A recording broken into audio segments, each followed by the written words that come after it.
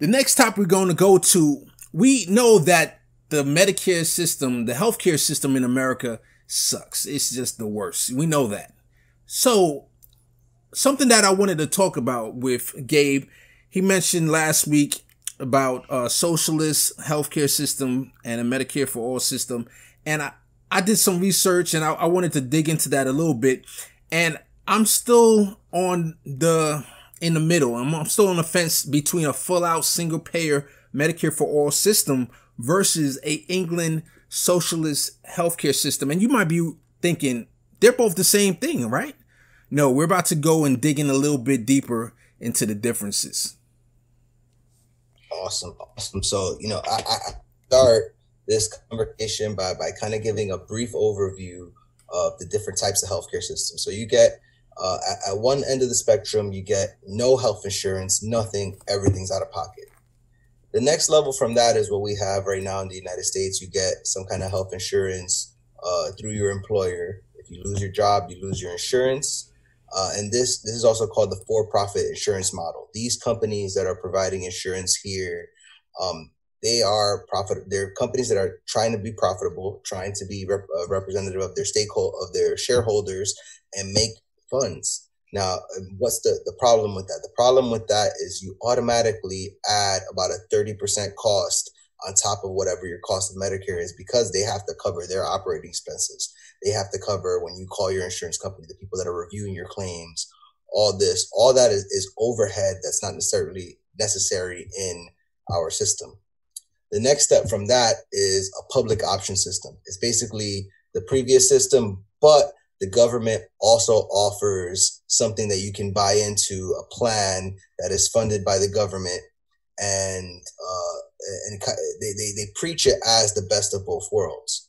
What's the problem with this system is that when the private companies have the option of not covering everyone and the public option doesn't have the option of turning people away, you can get dirt cheap plans on the private side that will cover all of the healthy people, but then all of the sick people will be unloaded onto the taxpayers. And off the bat, that dooms the public option system even before it starts, because the public system can never compete with a system that can deny sick people. Anybody that's familiar with insurance, you understand that the people that don't have claims pay for those that do have claims. And when you get into this public option system, it's not the best, but some say it'll be a little bit better than the current system. Some say it'll be a little worse. We don't know. Now, the next step from that is what most progressives in the United States are for, which is the single healthcare / Medicare for all. This means everyone pays taxes into a pot. There's no more insurance companies, so you eliminate that 30% overhead that comes off the bat. So there's no need to work with somebody to negotiate with a company that really has no business in your healthcare insurance to try to get the coverage that you need. On the flip side, you have all of the healthy people are paying in, and the people that actually need the care will get that care. The difference between health insurance and car insurance and all the other things is that everyone is eventually going to be a sick person. There's no one that's going to go through life that's never going to, in their old age, unless they unfortunately die young, there's no one that's ever going to not need the healthcare system. You get older, you need more care as you get into your age. When you get older, you might have a heart attack, you might have cancer, you might have anything. And at that time, the system covers. So you need a system that covers everyone, that you won't lose this system when you lose your job, and that the government doesn't have to, put extra money in on the side. Another point to make is that the government does pay for the healthcare of those that don't have it. So if you have somebody that goes into the emergency room right now, we pay for that as the taxpayers. People don't realize that. And if you have somebody that goes in because they had a heart attack, the hospitals are required to give them a treatment, and then that is all put on the taxpayers. So the key principle, or one of the key principles of why Medicare for all is cheaper, is because we focus on prevention and we focus on treatment early versus on the current system, which we pay for, which is just triage. Now, on the far end is the English system. So the English system is truly a socialist system. When they call Medicare for all socialist, it's not socialist because although it's the government as a single payer, a single pot of money, you still have private providers all around the country. And if you're somebody who's a capitalist, you should love the system, because if you truly believe in competition, those companies and those hospitals are competing with each other for the best care. And who's going to be the ones deciding who's the best is the people. The people don't have to worry about what's the cost here versus there. They're going to go to the best doctors. They're going to go to who has the best treatment. And then those people will then be given the money by the government. It's not the government says you have to go here. You pick your doctors. So it's truly the balance of what capitalism is supposed to be in the Medicare for All system. On the English system, it's a little bit different from what I understand, is that it's the government pays, they actually employ the doctors. They actually build the hospitals. They actually control the entire infrastructure. And that's the difference between this one, between what we're proposing on Medicare for All. And it's a very stark difference from the current American system. So the negative there, more theoretical, is there enough competition in that system to make the best healthcare treatment available if the government is the only one providing healthcare insurance? I don't know the answer to that. I'm not a healthcare expert, but I do know that our current system is terrible and is leading people to 600,000 medical bankruptcies per year. So I want to toss it to you guys to get your opinions. Well, let me jump in here. So basically I got to credit, and I'm going to go transition to his website. I got to credit Howie Hawkins and him triggering this in my mind. Basically his plan and the Green Party's plan is to go from our system to a Medicare for All system. But then within 10 years, I believe the next phase would be to go to a national health system similar to what England has. And I'll just read this real quick. The second phase conducts a national assessment of unmet healthcare needs, develops a plan to meet those needs, implement the plan, and convert the system to a fully public and democratically run healthcare service. So let me go back. Yeah. So basically, listening to Tom Hartman, he talks about natural monopolies, right? And a natural monopoly is basically anything that it doesn't have a real competition and they could abuse their market power. So for example, gas that goes to your home, the electricity grid, railways, broadband, and tap water, water. So we as we can see, you don't have 6 or 7 pipes going to your house. It's not like sneakers where you have 100 different companies who can sell you sneakers. Your house, you can only have a certain amount of pipes going to your house. And usually there's one with cable companies. And we see that with cable companies, they charge up to $200 for internet, cable and phone. And if you look at other countries, their cable companies charge them a lot less, maybe $40, $50 I've seen sometimes. So I put that on. Also, the post office is a natural monopoly. Now there's other competition, FedEx, etc. But if you look at the healthcare system, like the post office as an essential good, I think that would be the mentality of thinking why the healthcare system should be the standalone system overall, and to move to a UK system, because they don't put profit. That's the thing about the post office. They see themselves as a service, not as a company or a corporation looking to make a profit. So if we can change over to that system, I think it will be beneficial. I think we'll see a lot more cures. They had an article, I think it was Goldman Sachs, that was in the headline that said, "Is it even benefit us to come up with cures?" And I'll throw that in the video. And that's crazy to think about. You would rather not come up with cures and ironically come up with any type of medicine that will keep you coming back to them. So anybody else want to jump in? Yeah, it's just, I think it's the same thing. It's the same concept that we have, right? It's like everything is about greed. Yeah. You look, I believe, and, anyone here, correct me if I'm wrong, it's like, with this COVID situation that we have, right?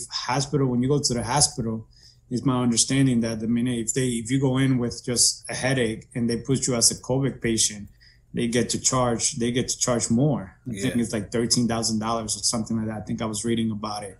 I'm not 100% sure, but I think I have to do a little bit more research on that. But it's also about that, right? If we have a whole system, they're not going to say, oh, if we have a pandemic, let's charge this person, $13,000 versus $4,000. It's everything is one flat fee, and we're not going to focus so much on just being so greedy. One thing I found when I was doing research on this, because I had always been a proponent of the English system, I found that they do, in general, have the cheapest healthcare costs across, a lot of the major developed nations. But at the same time, there are, some shortcomings of that system where they, I guess people who have diabetes don't necessarily live as long as even people here in the U.S. do. Same thing with cancers. As you get, later stage cancers, they're for whatever reason, their fatality rates are a little higher. So I'm not sure if that's due to the system or some other factor. But I guess what I would say is that, anything, whether it's Medicare for all or the English system, is going to be way cheaper than what we have today. Totally. So already you cut the cost right off the bat. And if we can have Medicare for all and still keep our, better rates for keeping people alive who have diabetes and cancer and all that, great. Then I'm all for the Medicare for all system over the English system. I guess, if it really comes down to it and we needed to save a few extra bucks and the UK system helps us do that, okay, fine. But I think that Medicare for all would be a great start. I think that's an excellent point that you brought up, because we have other industries. I did not even talk about the school system, right? We have public schools, which is, we've made school a human right in America, but we can see that conservatives and bad government has cut, and it has funded schools in poor ways in poor neighborhoods, and that's a downside of having a industry in the government's hands. So that's where we, the people, as the government, because a lot of people think of the government as that entity far off that they can't influence, but I consider government as we, the people, where we can influence it. It would definitely be something that we would have to stay vigilant. You see in England right now, they have a conservative government that is trying to slowly privatize. Recently, Donald Trump was trying to use trade agreements to influence their healthcare system. So they're scheming, just like how they scheme in the primaries to get their establishment candidate in there. They're scheming around these public goods, these public systems. We see in Flint how they had a privatized water system, and now we know what happened in Flint with lead full of water. So when you put profits above the people, these are the things that happen. I'm going to show one more clip here.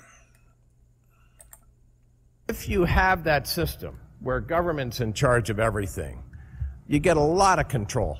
You get a lot of control. The reason doctors make house calls in Britain is because they make £20 or $26 more per call if they go to your house.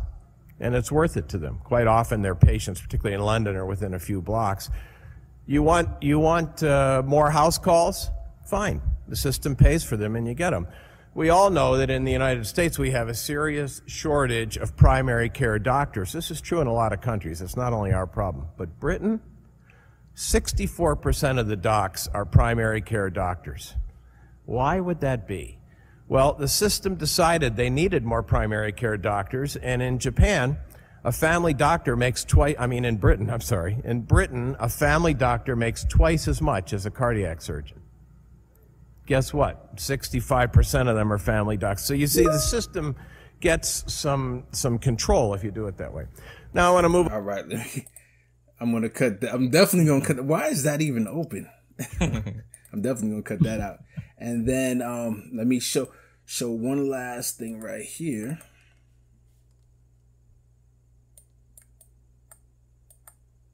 What about specialized costs, or specialized care, like an inhaler or an EpiPen? I would say it's probably higher. It's actually £9. Just $9. For any medication, which is about $12. Okay. So they are cheaper. What do you think of that?